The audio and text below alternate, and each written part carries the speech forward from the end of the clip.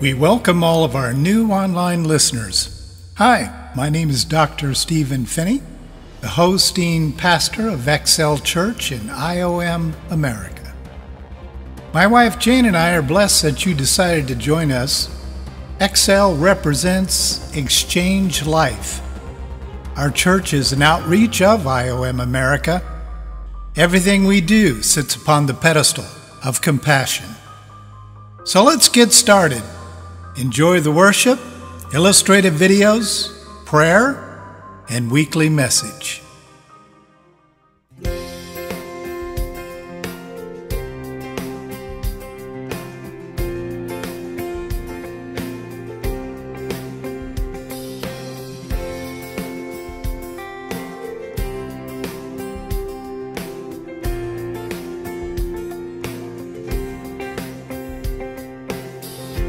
Come before you today. There's just one thing that I want to say. Thank you, Lord. Thank you, Lord,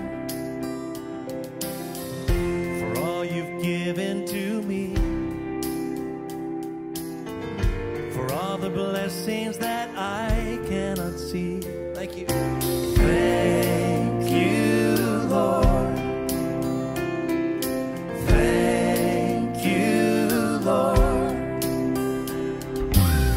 With a grateful heart, with a song of praise, with an outstretched arm, I will bless your name and thank you, Lord.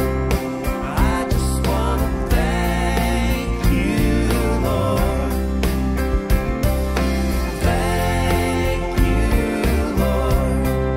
Well, I just want to thank you, Lord. Thank you, Lord.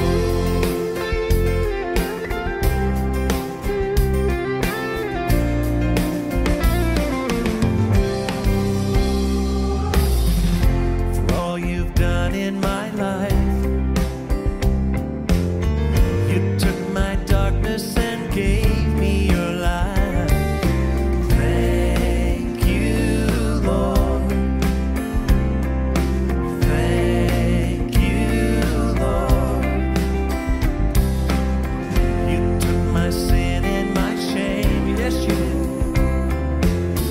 You took my sickness and healed all my pain.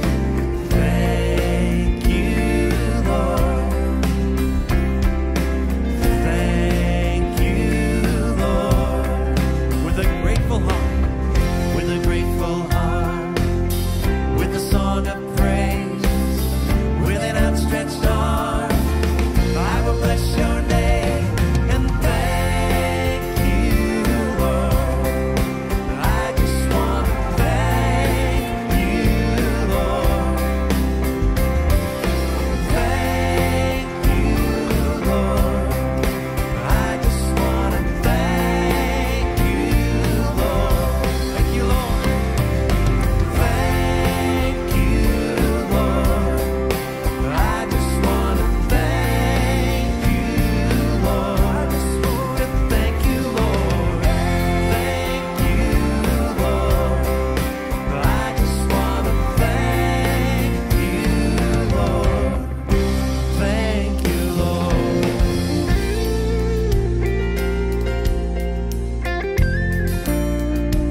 Lord, we thank you today for your goodness, for your mercy. Thank you for your love, for loving us when we were quite unlovable people. Thank you, Lord. Oh, thank you, Lord.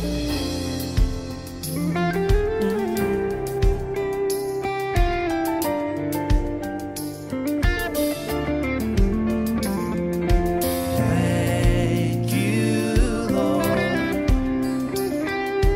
Thank you, Lord.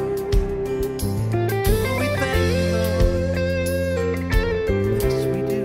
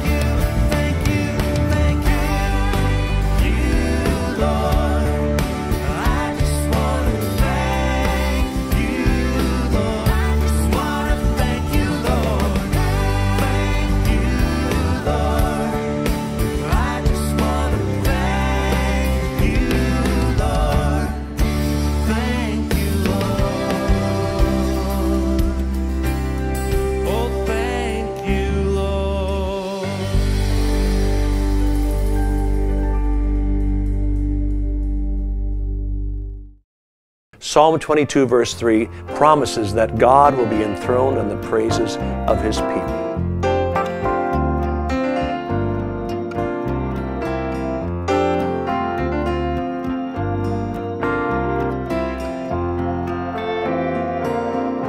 Your steadfast love extends to the heavens.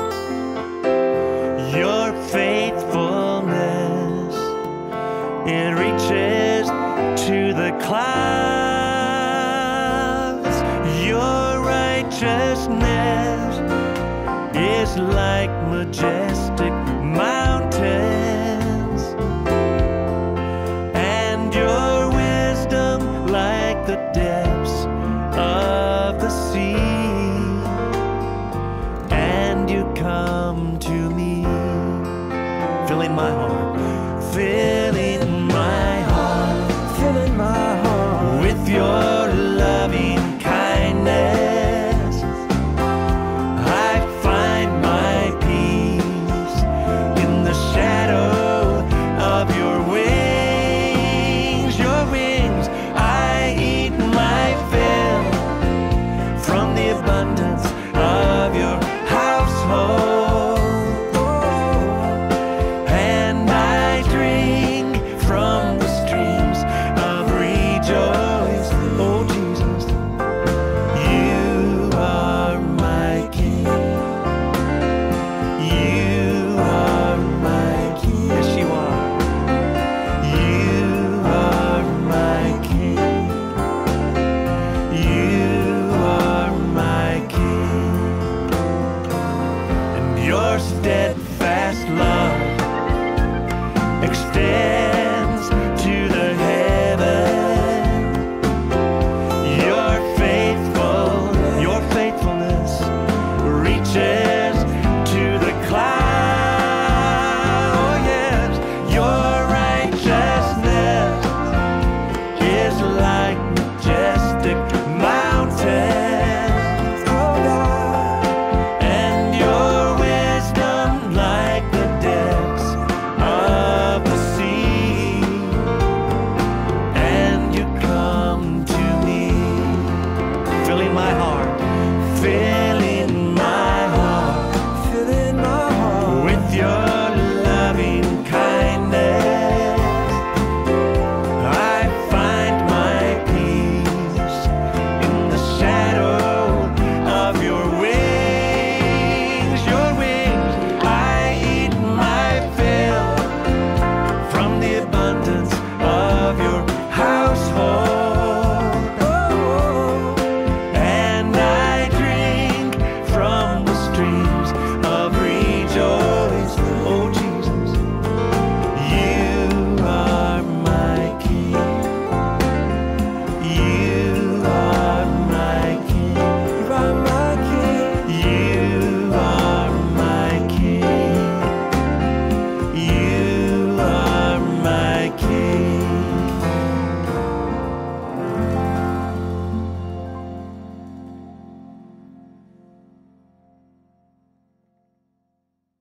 Hey friends, I wanted to let you know how blessed I was by all the really thousands of comments I got.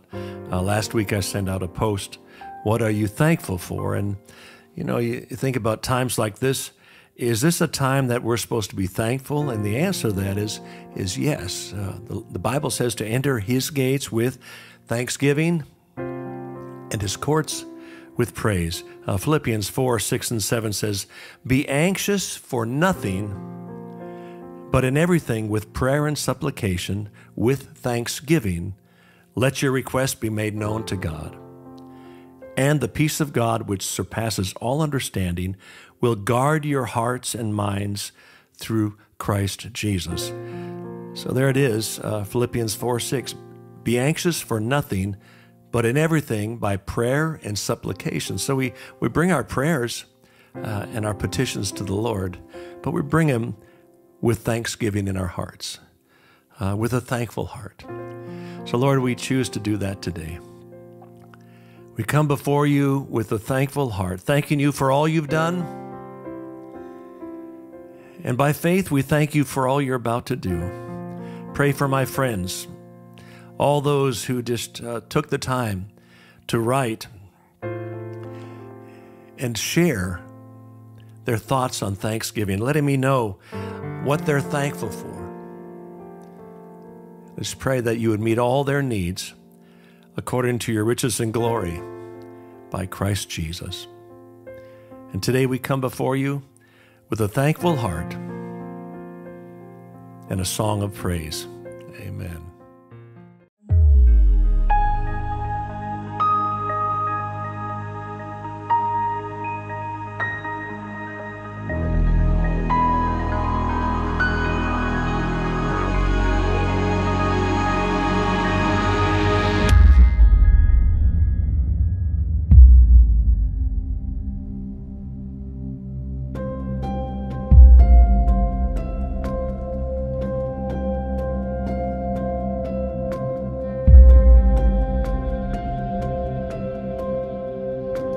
We are on a journey through the book of Revelation. Our main theme is unfolding the power of prophecy. One of the key things we need to keep in mind here is that the book of Revelation is not a book of prophecies. It is prophecies that you've been given since the first day of man being fulfilled. We're honored that you decided to join us. We certainly expect you to be challenged and blessed. Most Christians today avoid the study of this book. There's probably good reasons to that because of the supposed symbols that are within this book. We need to take special care of those symbols because those symbols are communicating exact truth about the book of Revelation. As for our little fellowship, the Lord has blessed us with a deep understanding of His prophecies. I personally have been studying them for over 30 years. We pray that all who listen today will be motivated to study His final words to the 7 churches.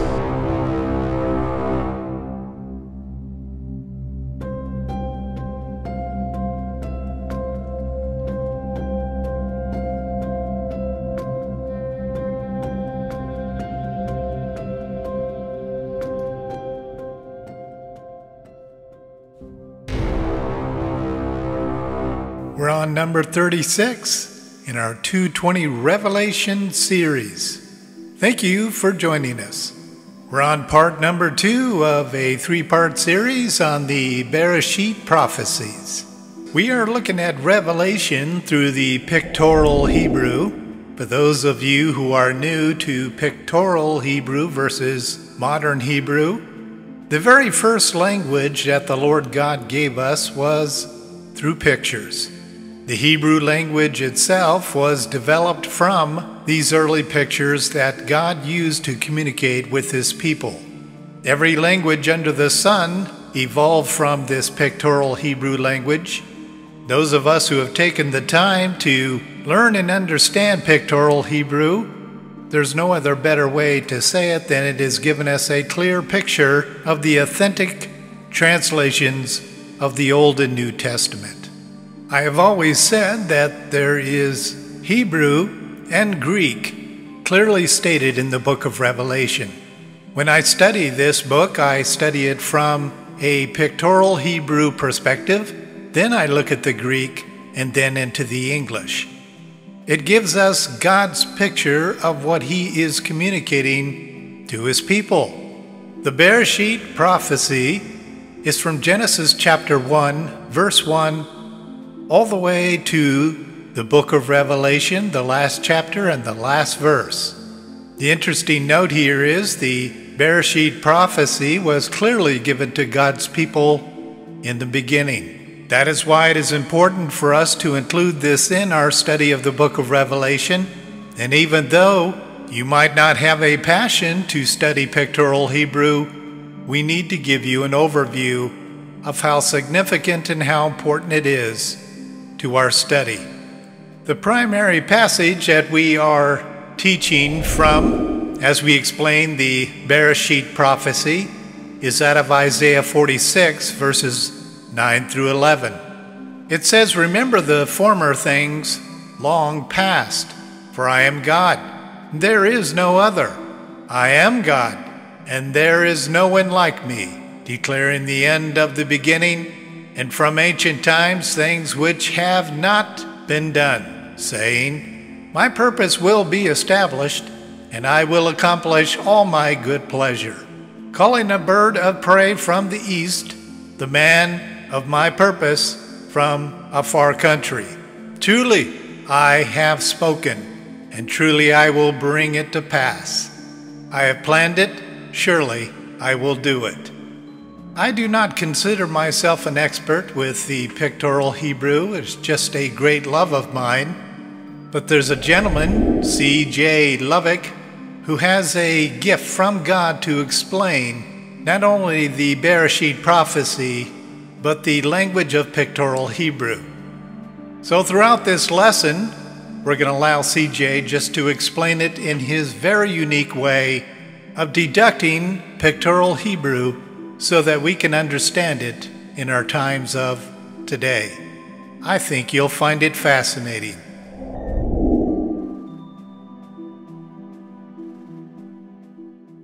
The answer can be found in the Hebrew letter Shin, the fourth Hebrew letter in Berisheet. The letter Shin, as we learned, signifies pressing, gnashing, and destruction. Shin is also the number 300. The number 300, Shin, is used in connection with Enoch, Noah, Gideon, Samson, David, and Jesus to signify a supernatural victory over death. To discover more about Shin, the number 300, we invite you to visit PassoverProphecy.com. Shin is also the one number that is a shorthand signature of God's name, a name that signifies divine ownership. Take a look at the letter Shin as it looks today in modern Hebrew. A picture is worth 1,000 words. In 2 Chronicles 6:6a we read, But I have chosen Jerusalem that my name might be there. In 2 Chronicles 33:7 we read, In this house and in Jerusalem, which I have chosen before all the tribes of Israel, will I put my name forever. Notice below that all three valleys that form the three fingers of Shin all begin at Mount Moriah, the very spot where the Messiah offered himself up for the sins of man, the very spot where God said he would write his name. I have included an ancient map of Jerusalem. Notice that there are three valleys that come together at the base of Mount Moriah.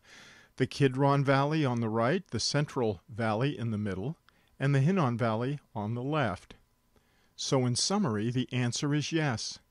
The Berisheet Passover prophecy reveals the very spot that God ordained in heaven in order to accomplish his grand purpose to redeem fallen man. Mount Moriah, the place Christians call Calvary, marks the spot where the Berisheet prophecy would take place. The final answer is, when will this happen? Does the Berisheet prophecy reveal when the epic event on Mount Moriah would take place? If so, where would we look for this clue? There is a timestamp found in the Yod and the Tav, the last two Hebrew numbers revealed in Berisheet, and those timestamps give us the answer. The two letters and numbers directly connect the sign of the wooden cross with the revelation that this sign is going to manifest itself at exactly the right time, a time appointed in heaven before the foundation of the earth. The same two letters or pictograms that revealed why the Son of God was coming out of his home in glory also literally reveal the ultimate sign of the times. The same two pictograms that combine the idea of a plan ordained in heaven that's going to unfold on the earth at the appointed time points us to the picture of the covenant and the sign of the wooden cross. The number Yod, or 10, is the key that unlocks the mystery of when this is all going to take place. Yod is God's divine multiplier. Yod often reveals that events will unfold on earth at the time appointed in heaven. The Berisheet timestamp prophecy is very simple to understand and needs little explanation. The Tav and the Yod provide the answer. 400 times 10 equals exactly 4,000. 4,000 years. Before we continue, I need to address the question of dating the death of Jesus. This is a topic that's been debated for the last 100 years. Tradition in today's church teaches that Jesus died in the year 33 A.D. Many of the early 1st and 2nd century church fathers taught that Jesus died in 30 A.D., a belief that exists among most biblical literalists to this very day. Others believe that Jesus died on one of the two dates in between 30 A.D. and 33 A.D. For the purpose of revealing the Berisheet Prophecy, we have chosen to use the year 30 A.D.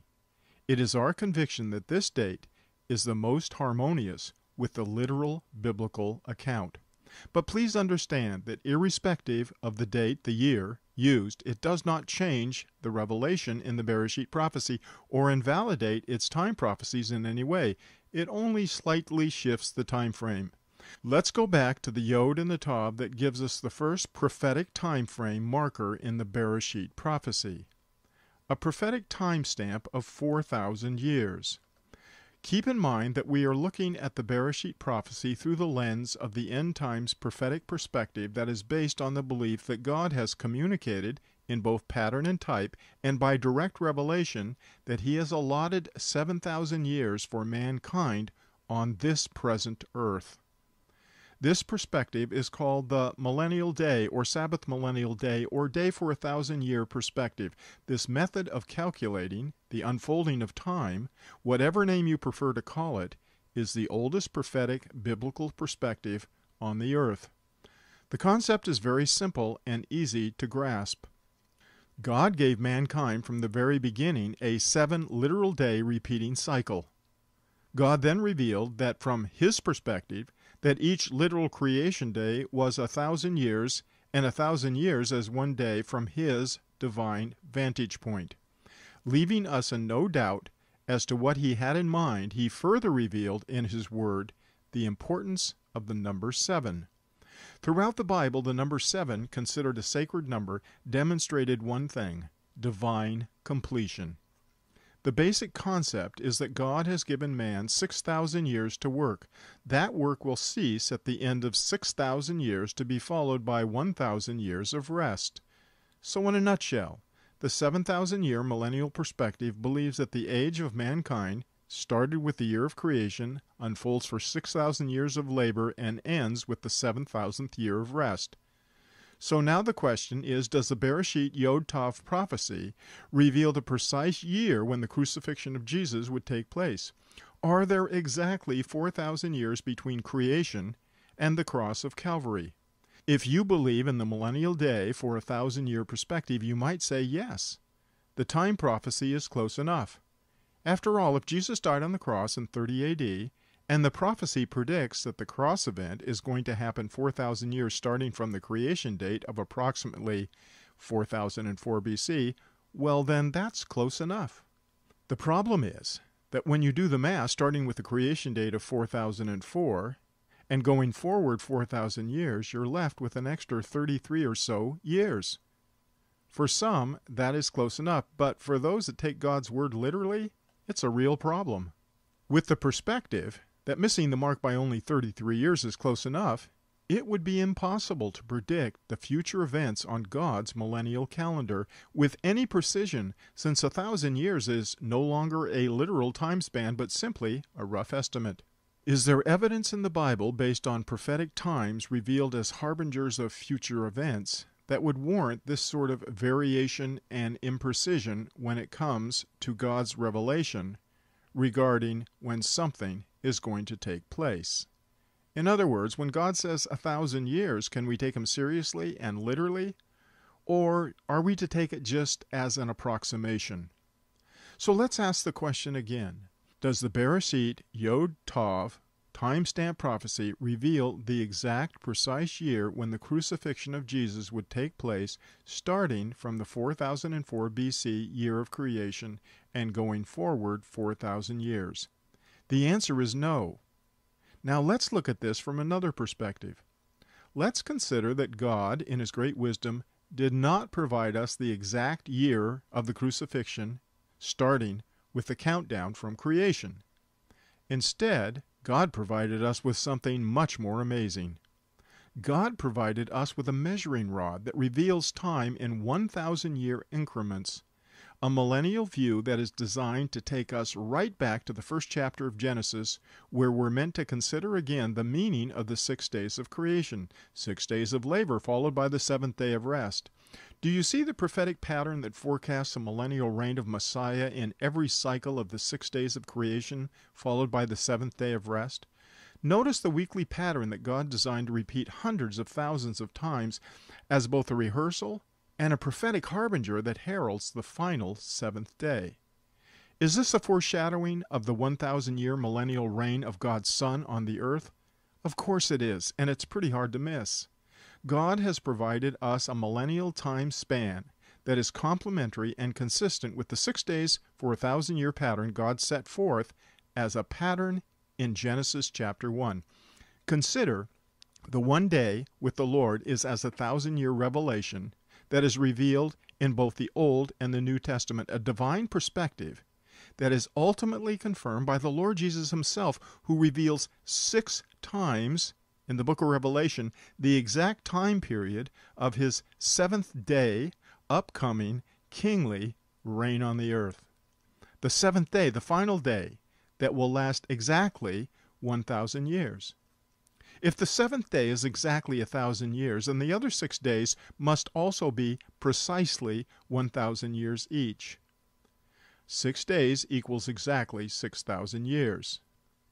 This is the foundational numeric concept that fueled the Sabbath millennial end times perspective that is the oldest eschatology in the world. This is the prophetic view that was held by both the ancient Jewish rabbis and the early church fathers. The millennial perspective is now out of favor with biblical literalists because it seems to have failed. Many Christians who believe that the millennial day for a 1,000-year perspective calculated from the start date of creation in 4004 BC would climax in the second coming of Christ in the years leading up to the year 2000 AD. When that didn't happen, many Christians lost confidence in the accuracy of the millennial day for a 1,000-year perspective. It seems that the millennial time clock is not as precise as some had imagined. Obviously, God has not failed, so perhaps the day for 1,000 years is after all just an approximation and not to be taken literally. Should we just admit that the day for a 1,000-year millennial perspective failed, or has man failed to understand it from God's perspective? Let's take a look at this from another point of view. Let's take a fresh look at this, asking 2 questions. When did the Son of God die on the cross, and why did the Son of God die on the cross? When did the sign of the Yod and the Tav, the last 2 letters in the Berisheet Prophecy, take place? The unfolding of history has given us the answer. Christ died on Passover in 30 AD. Why did the Savior hang on the cross of Calvary in 30 AD? He died to reverse the curse that Adam and all his descendants, including you and me, are now under.